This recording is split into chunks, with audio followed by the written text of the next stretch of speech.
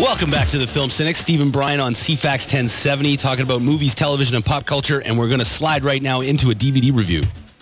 Who wants a DVD review? Man, who wants some Kool-Aid, Brian? Apparently the guy in the tunnel who never asked that question did. Okay, what do we got for us right now? We got Sherlock Holmes coming out on this Tuesday from our friends at Warner Brothers. It's Guy Ritchie giving Sherlock Holmes the Bourne Identity treatment, I think. This was a movie that I was really excited when I heard it was coming out like about a year ago, and I saw the trailer, and I'm like, okay, Robert Downey Jr., Sherlock Holmes, that's really cool. And Guy Ritchie directing it, double cool, because I've been a fan of most of his work. A couple movies, maybe not, but all in all, I like what Guy Ritchie does. Yes. So this was his version of the Sherlock Holmes story, and it was kind of cool because it wasn't an origin story, which is what you would normally expect in the first movie. Yeah. Of a series would be like how Sherlock Holmes came to be or why Sherlock Holmes is important. Yeah, if anything, this is the last days of his career. This is them, Watson and Holmes coming to the end of their partnership, and so Holmes trying to figure out what he's going to do with himself. Which I thought was kind of cool. The movie kind of starts in the middle of an investigation or near the end of it, so you're kind of just thrown into Sherlock Holmes' world.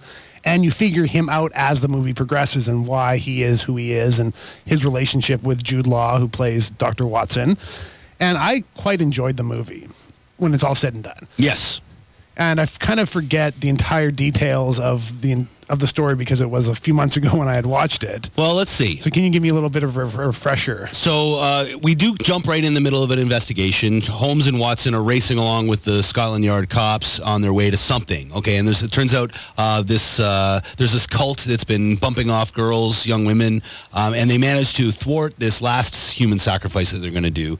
And it turns out that the person leading this cult is this guy, Lord Blackwood, who is part of this secret society that practices magic. It's sort of like the Masons meets Stonecutters. yeah, something like that. They put Lord Blackwood to death, and he brags to everybody that he's going to come back. And sure enough, a few days later, he comes back. He apparently blasts his way out of his tomb, and he starts doing more crimes. And Watson, who was ready to wipe his hands of everything and walk away, realizes that because he was the one on scene who pronounced Lord Blackwood dead, he can't walk away quite yet to go get married. And so him and Holmes partner up for one last time for one last little investigation. Things sort of spin out of control, and there's a number of murders that lead up to eventually Lord Blackwood is trying to take over all of England through his magic cult of magic users. They use the black arts, and Holmes is all the while trying to figure out what's going on and eventually solving the mystery with the aid of John Watson, so it's a fast-paced adventure. But still with a sort of slow, methodical style that Sherlock Holmes is known for.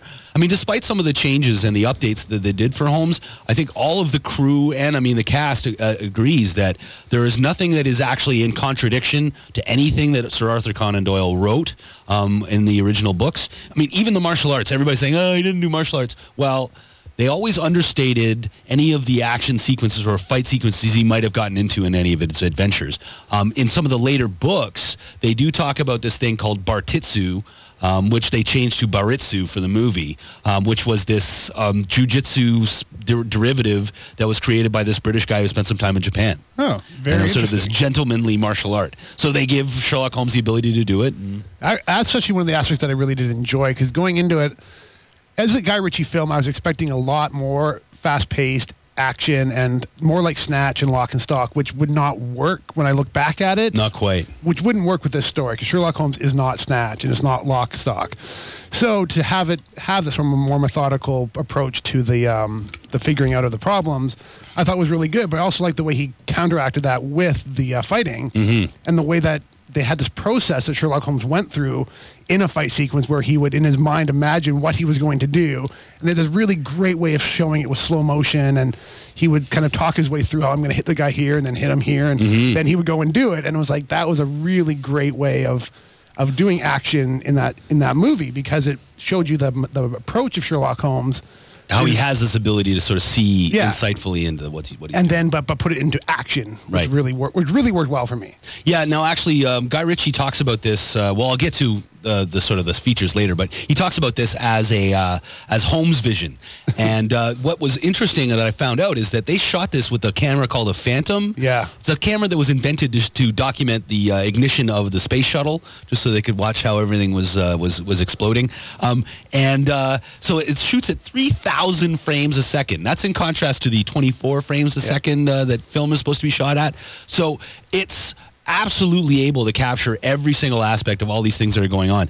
And I also found out that really they were doing full contact fighting for pretty much like 80% of this movie. And Downey Jr. himself, he's actually been studying Wing Chun Kung Fu for like 5 years now. Oh, wow. So he's actually really good. And Guy Ritchie himself has been studying jiu-jitsu for a really long time. So the two of them together were just sort of bandying up this whole new martial art that they So when Sherlock Holmes gets hit, he's actually getting hit. Yeah, when you see his face kind of blah, blah, blah, like that's for real. I guess you can't really fake that, no matter how good you are with your stunt people, because that's one of the things you really pulls you into the movies when they do this really extreme slow motion fighting, and he does get hit. Some major contact. And it shows that you're like, well, you can't fake that. So now it's good to know that he actually is getting punched. Yeah. Way to go, Robert Downey. So great performances all around. I mean, everybody sort of thought like, well, wait a second. They got Jude Law, the British guy, to play John Watson, and they got the American to play Sherlock Holmes. And I thought it was spot on. I mean, they managed to sort of reconstitute John Watson a little bit from the sort of portly tag-along idiot. Oh, well, not exactly an idiot, but, sort of compared to Holmes, to more of actual contemporary and equal. Yeah. I thought the casting was great. Like, I was a little surprised that, like you said, an American was playing Sherlock Holmes, but then it's Robert Downey Jr., who's apparently can do no wrong in the last 4 or 5 years of his acting career. Spot on. So I was like, he's the only person I could see playing that role that's not a British actor. Yes, and Mark Strong does a really great job in there. I'm a big fan of Mark Strong. I know you are. And he's coming up, and he's gonna keep doing better and better. So as Lord Blackwood, he's really, really great. And there's a Canadian contingent in there with Rachel McAdams. The girl. Yeah, Isabel Adams, I believe it is. She's very good as well. I mean, it's weird because she doesn't have any accent at all. She's playing an American. Yes. From New Jersey, even though she's got like the perfect like Ilderton accent or wherever it is she's from in Ontario.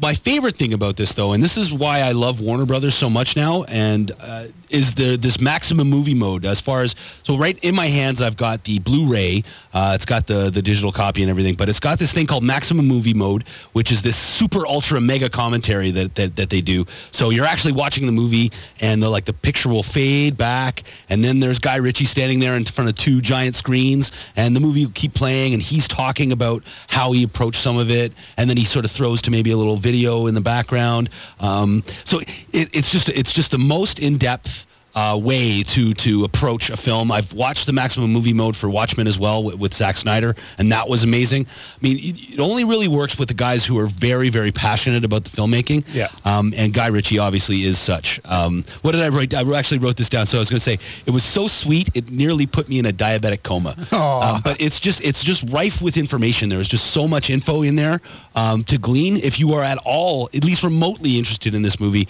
getting the edition with the maximum movie mode will make everything so much better.